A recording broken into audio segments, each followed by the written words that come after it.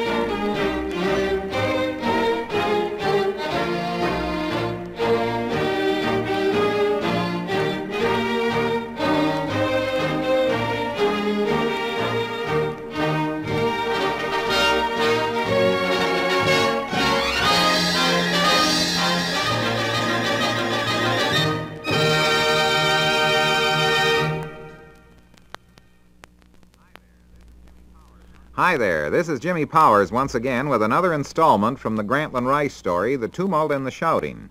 And following the same pattern as I have in preceding programs, I will continue the story in first person.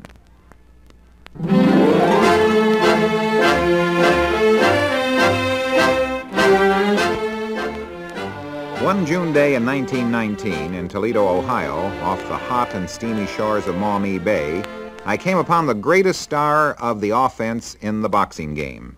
His name was Jack Dempsey.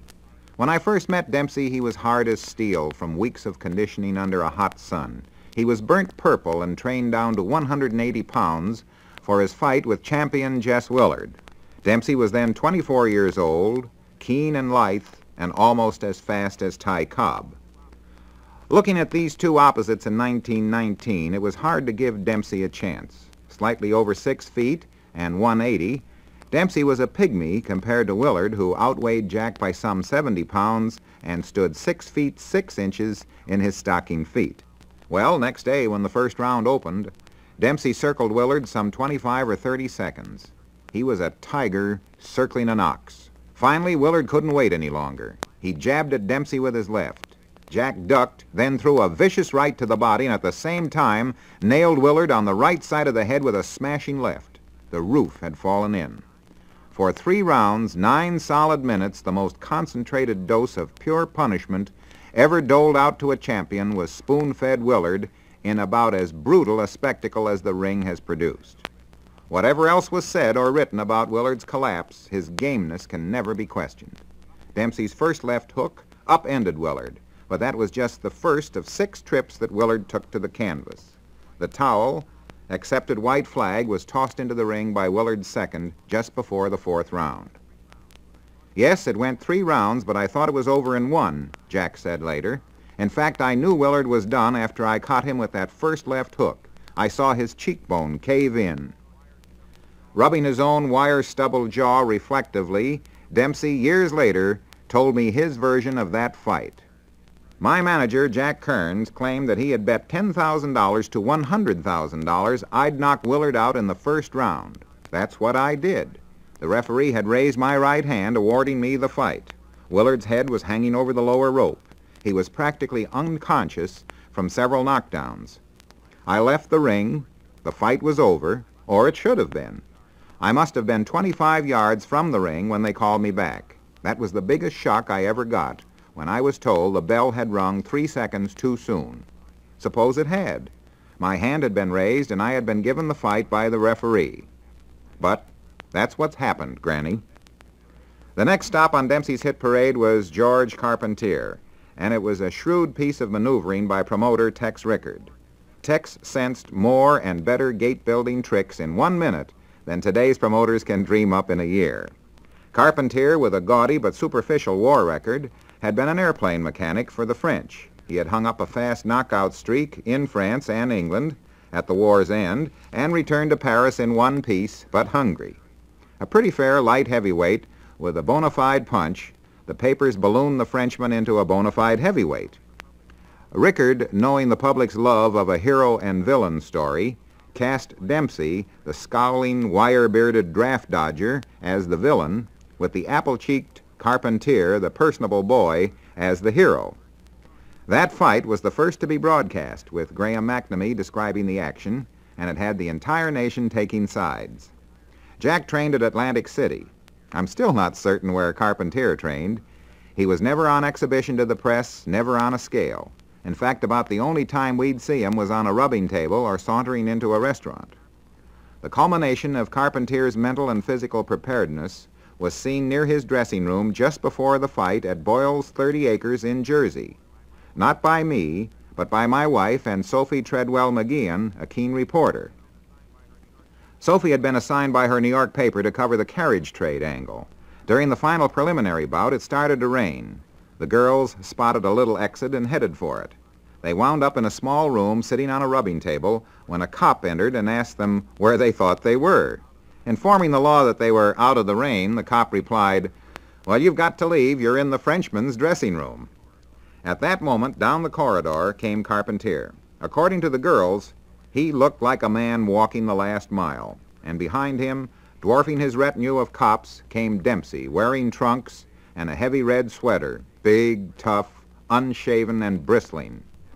Sophie McGeehan, after glancing at the white-as-a-sheet Carpentier and then at Dempsey, turned to Kit and said, "That poor French boy, why, he'll be murdered." Returning to their seats, they waited for the angel of doom to claim Carpentier. It was all over in 4 rounds, but had Dempsey wanted to put the slug on Carpentier, who injured his hand on Dempsey's steel jaw, I think he could have nailed him in the very first round. I recall another visitor who came to America to strike it rich against Dempsey, Louis Firpo. My first glimpse of the South American was 2 weeks before the fight at his camp in Atlantic City. When I arrived early that morning, Firpo was tackling a light breakfast, a huge steak smothered with lamb chops. After finishing, he walked over to a couch and lay there like a python who had just swallowed a calf. He seemed dopey and indolent. I compared his camp to Dempsey's at Saratoga. There, the order of the day was mayhem, with the massive George Godfrey as Jack's #1 sparring partner at $1,500 per week. Firpo had a couple of 2-bit sparring partners whom he belabored at will. He sure didn't spend much on that camp, except on food. It made me wonder at the fight that was about to be perpetrated on the unsuspecting public. $50 ringside seats were being gobbled up for $100 each. The night of the fight, September the 14th, 1923, it was drizzly and miserable. We looked around the polo grounds. We were the hub of an oval of 90,000 fans, with another 25,000 clamoring to get into the park, its gates slammed hours before. At ringside, my typewriter was next to a very fine sportswriter's, Jack Lawrence. During the final prelim bout, we were discussing the main. "They're 2 big guys," said Lawrence. "If somebody goes through the ropes, I hope it's Dempsey. He's lighter."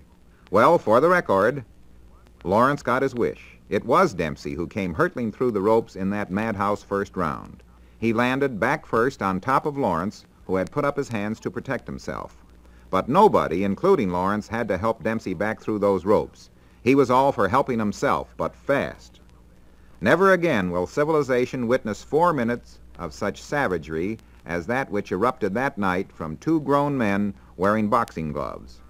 It was Dempsey, the snarling, glint-eyed tiger, colliding with Firpo, the red-eyed bull of the Pampas. From the opening bell, the rule book, better known as the Marquis of Queensberry, was tossed into the ash can. And when a brawling, spitting, snarling Dempsey was bowled through the ropes by the club that Firpo masqueraded as the right arm of a human, 90,000 souls were electrified into a raving bedlam. Yes, Dempsey came back under his own power and managed to hold on to Firpo for dear life as the round wore itself out. In the second round, Dempsey, his head clear and his mind as purposeful as a mongoose circling a rock python, rushed in and landed, but not on Firpo's big button. He ducked nicely when the Argentine giant swung his club again. He ducked it a couple of times, as any champion should. Then, when the opening came, when Firpo was starting one more sledgehammer right, Dempsey beat him to it with a short, power-ridden left clip right on the point of the chin. Firpo dropped like a bull in a slaughter pen, rolled over on his back, writhed in pain, blood flowing from his mouth. Though his massive muscles tried to raise him as the seconds were counted off, the power was gone. Having been down 6 times, Firpo finally was out in 57 seconds of the second round. Dempsey never cared to talk about that fight at any length. To him, it was his closest call. Rickard asked me to carry Firpo for 4 or 5 rounds to give the customers a run for their money, Jack said. I refused. I told Tex that Firpo was too strong and hit too hard to play with. I told Rickard I'd put Firpo away in the first round if I could. You know, Granny, before the fight you told me that Bill Brennan said Firpo would throw rocks at me, that he had a rubber arm, and that he'd sock me from a good way off. Well, in the first round I got in a little too close, and Firpo's first shot, a full right, caught me smack on the chin. I almost went down, but kept punching.